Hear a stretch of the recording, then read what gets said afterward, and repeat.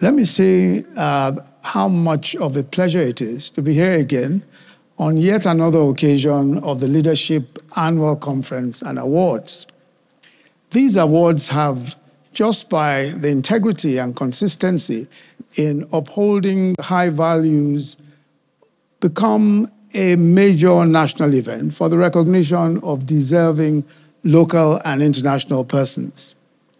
And we're greatly honored today, especially by the presence of our guest speaker, a true icon of African democracy, former Prime Minister of the Republic of Kenya, the great Raila Odinga.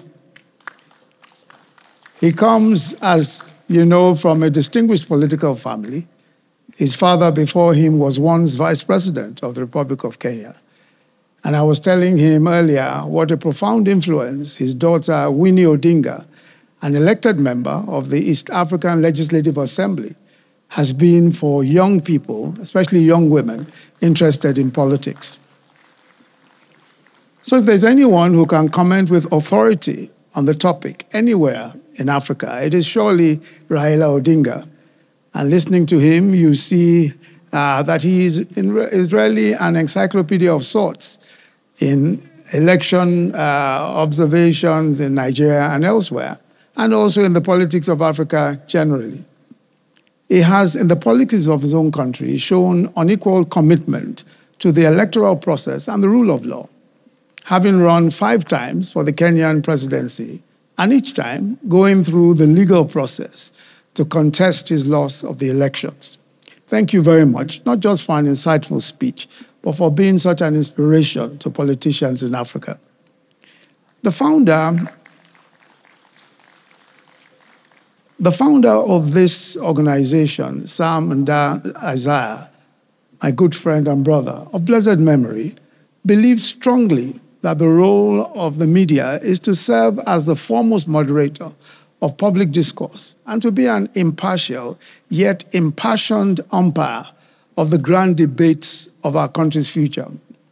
His pursuit of a better society saw him engaged in Nigerian reality, first as one of the most forthright journalists of his generation, and then secondly, to enter the trenches of politics himself and seek the highest elective office in the land.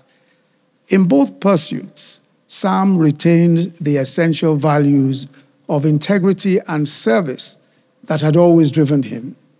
And I commend you all at the Leadership Media Group for striving to keep his legacy alive and continuing to follow the trail that he so doggedly blazed during his accomplished life. The topic has already been extensively considered by our guest speaker, and I have very little to add, except to reemphasize that there is hardly any issue of greater significance to the people and government alike than the economy. The daily struggles for food, for shelter, for clothing are bigger than any other matters. Certainly, bread and butter trumps everything else.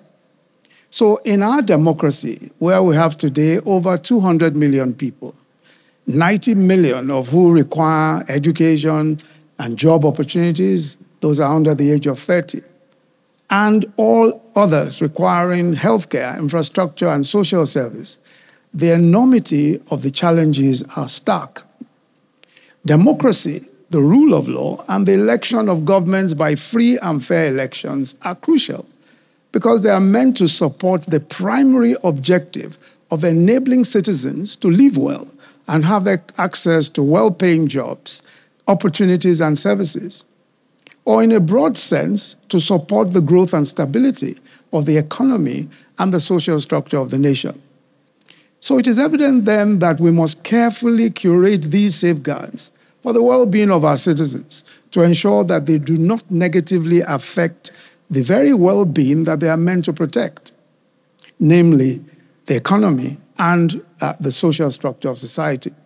And this is a delicate task indeed, because in every election cycle, the first casualty is the economy. There's a reluctance to invest before the elections. Consumers are careful not to spend their savings or to be bullish in the stock market, sometimes because of the fear of electoral disturbances that might spiral out of control and make business and commerce impossible. For the more sophisticated economic actors, it makes sense to simply wait until the complexion of the new government is clear. But the prospects for the disruption of the economy are even greater, where elections, for one reason or the other, produce governments that are not credible. Legitimacy of governments, as conferred by the freely given mandate of the electorate, is a major consideration, as we've heard from our guest speaker, for savvy investors, both local and foreign.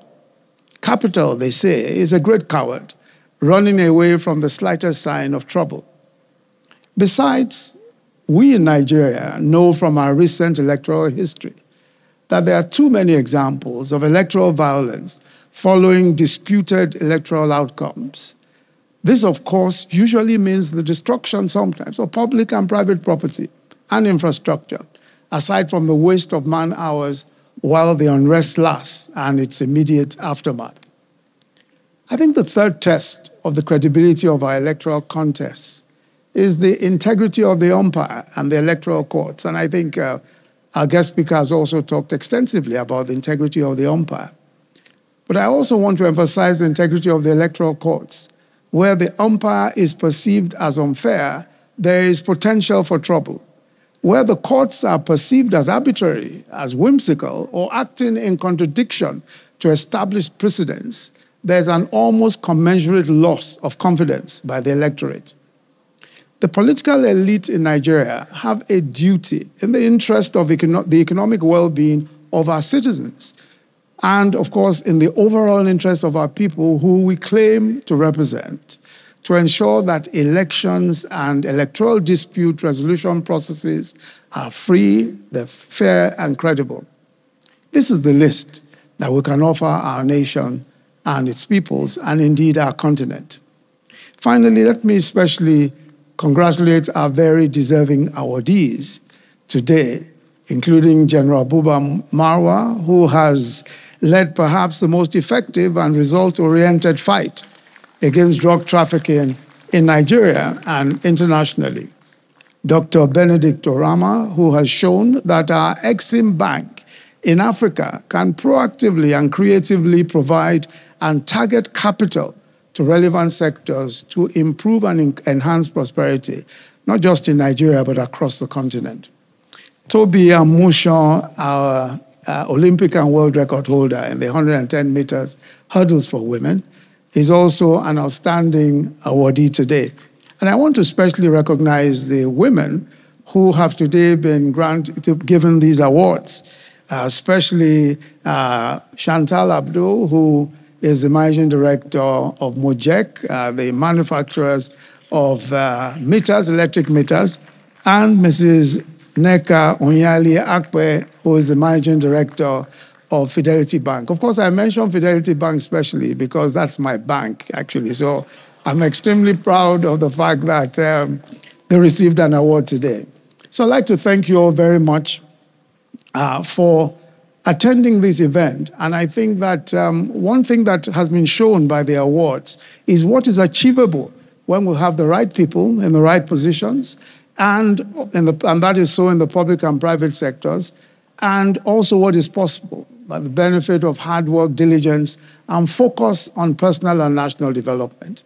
These year's awardees are icons of our collective possibilities as a people, and we're extremely proud of all of them. There's so much budding talent to nurture to greatness in Nigeria, and we must create an environment that permits permits talents to bloom into their fullness. And all of these are entirely possible in this nation of ours. Finally, let me congratulate our ever-gracious host and chairperson of the Leadership Media Group, a woman who has taken up the mantle of leadership of the group with clarity of vision and with great diligence, Mrs. Zainab Sam Ndaiziah. Thank you very much for your hospitality always, and thank you very much for keeping this alive. Thank you very much, everyone. God bless you.